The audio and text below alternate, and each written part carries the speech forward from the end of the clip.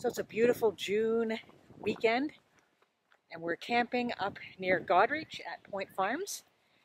And one of the places that we're going to check out today is the Wawanosh Valley Conservation Area, just north of Auburn.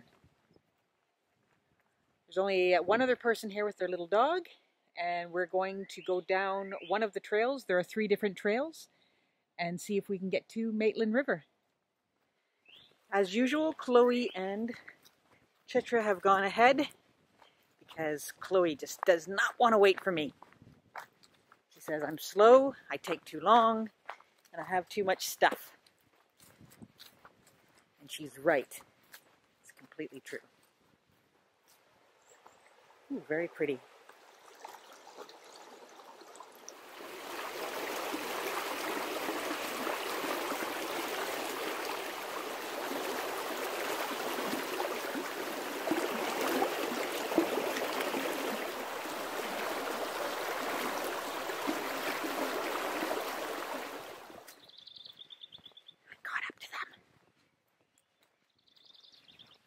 We've already done over 3K. Chloe was down at the beach this morning at Point Farms and ran and jumped in the water and just about killed Chitra. She wiped right out during one of her fraps. Okay, so we have a trail sign over here that says that we should be able to get to all 3 trails from here. So that would lead me to believe that it should be fairly well marked. We're not going off restaurant. No. I know. That would be so funny. Okay. That's just one of those propeller planes. Chloe's afraid of the sounds of the jet planes that drone off in the distance. She thinks it sounds like thunder, which it actually does kind of sound like thunder if you think about it. Nice breeze through here. Not that it's a terribly warm day, like I think what, 21 they said that was a high.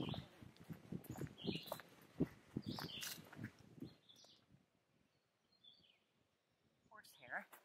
So the little plant right here is a type of horsehair. And it's considered to be what they call a fern ally. So I guess if the fern were ever in a war, those horsetails would come to their rescue. Get it? Okay. So that's not the Maitland. That's it's a small creek that feeds into the Maitland. I can't remember what it's called. Something. Lots of bird activity. Lots of ferns everywhere.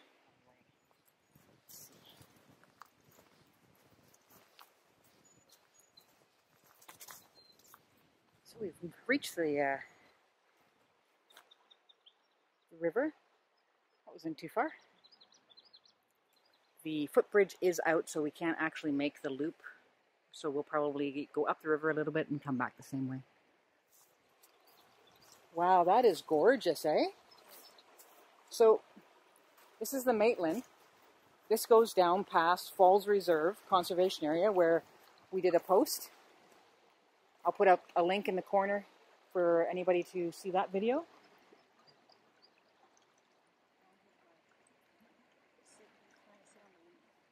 Oh my goodness, it's beautiful.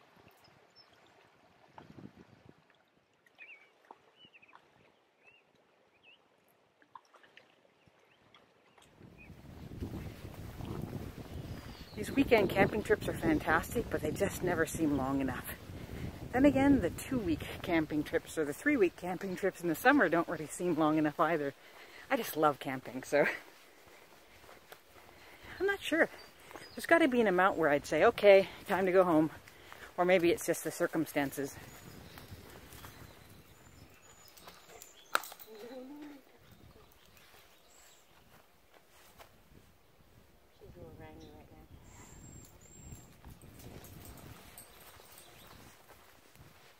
Are these red cedars or eastern? Eastern white cedar? Yeah, eastern white cedar.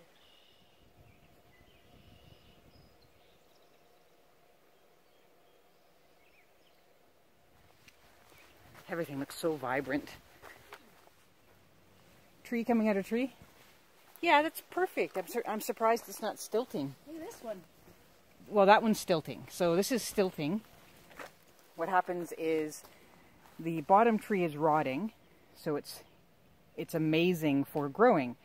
And a seed will fall into the top of the tree, and it will grow from there. It will grow on the top, but it needs to reach the ground.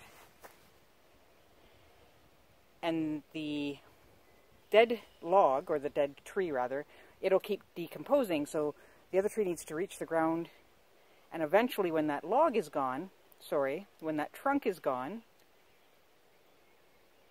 that tree will look like it's on stilts. And so they call it stilting. Kind of cool, eh?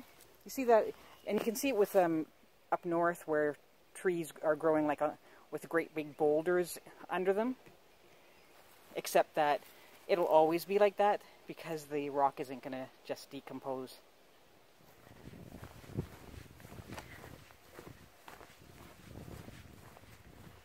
Man, this is like the perfect weather. Not too cool, not too hot, the sun's out. It's a bit of a breeze. I'm not at home doing work. I'm out camping and hiking in the woods, somewhere new, and I'm with my family. What else could you ask for?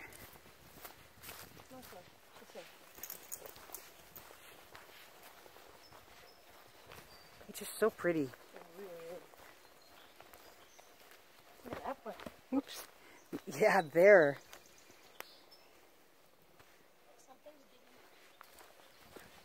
Ooh, oh, wow. Look at that. Oh, I need to get some better light. Which way we need to go here? Okay, so there we have the two things what we were talking about a couple of minutes ago, where the stilting occurs because it's growing on top of a rock and it needs to reach the surface. So that's a great big cedar tree and a great big boulder. That's probably an erratic boulder from the glacial period. Got dragged down and spat out here millions of years ago. Isn't that cool? Look at how thick that is. I'm not even sure I can show you how thick that is, but it's very thick. It's thicker than my head, the diameter of my head. Not that I have a thick head. Just take a looky-loo. Now there's a babbling brook.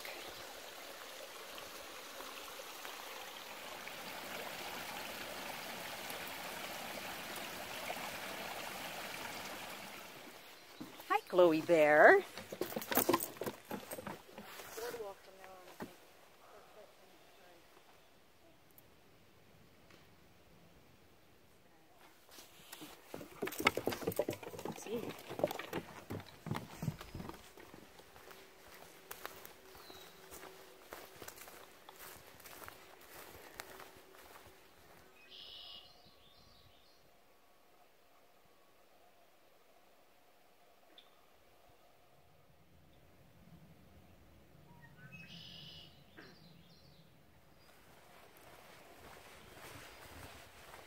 You know, it's getting warm when Chitra starts taking her sweaters off.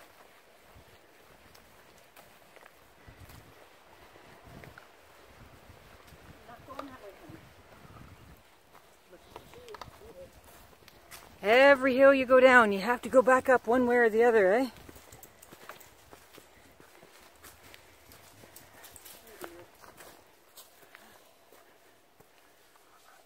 Come on back down carefully. Oh no, you're stuck. Oh, really?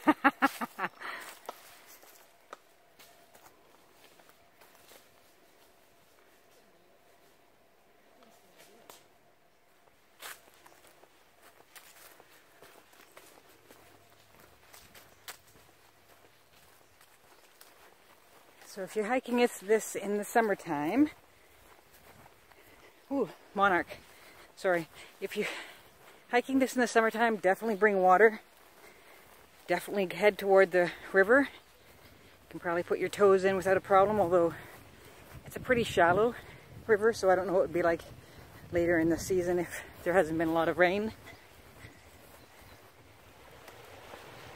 Lots of places for your dog to cool down, get a drink. There's definitely cool breezes coming off of the water right now.